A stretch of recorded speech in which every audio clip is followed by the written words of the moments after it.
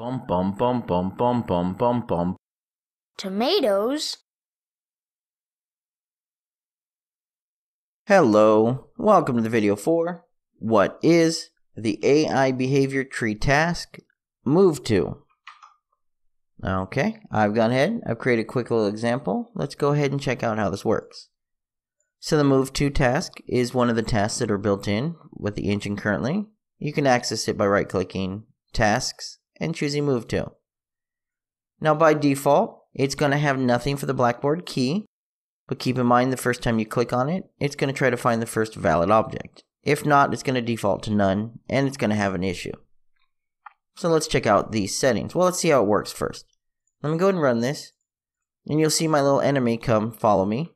Then he's going to wait 5 seconds, and then the sequence will repeat, and he will move to me again. And notice with the way it's set up right now, he's actually moving to the player itself and not the player's location. So let's check out and see how that works. So for the move to, we have a couple different settings in here, and then we also have one that is a advanced setting. So for our default settings, we have acceptable radius. When you're using a location for the key, because you can use location or actors. When you're using location for the key, this is the acceptable radius that it has to be within for it to consider it a success, or else it will keep trying. Now, one thing to keep in mind is this is in centimeters, so for the most part, you're probably going to want that to be a higher value. Let me go ahead and change this to the location and run it, and we'll see what happens.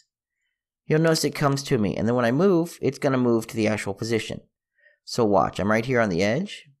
It's going to come to me, and then when I move, it's going to finish moving to where my actual center location was.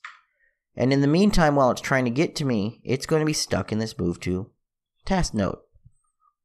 Now, if you change your acceptable radius to something more like 140 in my case, and I run it again, well, notice he gets to me, and now when I move, he's not actually moving forward. And if you notice, I'll move it to the side this time, you're going to notice he's going to stop a little bit farther away because the radius is now 140. So that's something to keep in mind. If you're going to use an actual location for your key, make sure your acceptable radius keeps them from continually being stuck because they can't get into your location. Now, if your location is a actual exit point or something like that where there's nothing obstructing it, then it's not an issue. Now, filter class. Filter class is the setup for your recast and your nav mesh data. If you're using the default nav mesh, you don't have to change this. If you're using custom nav mesh data or multiple nav meshes, you will know, and then you will know you need to change this. So it uses the correct nav mesh data for this AI. Allow strafe is simple. It allows the person to strafe, well, the AI in this case, to strafe rather than rotating and going forward. So by strafing, it does allow them to move quicker sometimes. So it's just a toggle option. See if it fits your character appropriately. A spaceship, for example, can probably strafe, whereas a car probably should not be strafing. Stop on overlap. Basically, the agent's radius will be the agent's radius, the AI we're controlling, it will be added to the acceptable radius if we're using stop on overlap. If we're not using stop on overlap, it's going to go ahead and use only the acceptable radius. Now, as you saw earlier, even using stop on overlap, if you don't have an acceptable radius that is larger, because you have to take in mind your collision volume may be larger or smaller than your actual mesh, and you want to make sure certain interactions are possible. So by default, this is turned on, and it allows you, when you're using the location version, to simply have less of an acceptable radius that you don't have to adjust, and it will compensate based on the acceptable radius and the agent's radius for your AI. Basically, keep this on unless you're having issues. Allow partial path. This is our last option. Basically, if you have this on, if it can't get to your target because it has an incomplete path, you can have this checked and it will go as far as it can before it gives up. If you have this unchecked, it will not go anywhere. Now, The important part here is our Blackboard key. Now there's two things it can take. It can take an actor or it can take a vector, a location. And if you have it set to the actor, it's going to, well, in this case, watch. It's set to location, and if you notice me moving, it goes to the fixed location. If I have it set to the actor itself, it's going to update its target as it moves, and you notice it's now following. So that's something to keep in mind. One trick to this, however, is it only accepts actors and locations.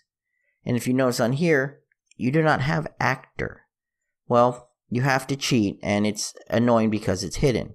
If you have an object right here, down in your advanced settings, you actually have a base class. By default, it's set to none, which means it's only going to be an object. If we go back here, you're going to find I can no longer collect my player.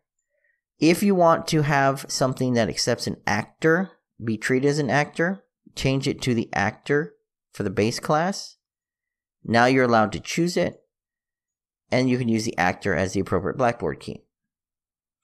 So, that is how you use your move to. It's basically a very simple movement component for AI that is built into one of the built-in tasks, and it works great. If you want, you can have decorators above it or on top of it to prevent it.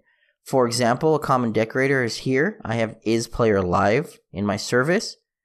You can have a decorator on top of this for Blackboard, and then you can change this to, oops, that is the wrong one because I did duration key, so we would want is player live, and whether it's set or not, for example, or even if you have, for example, the player object, if its player object is set or not.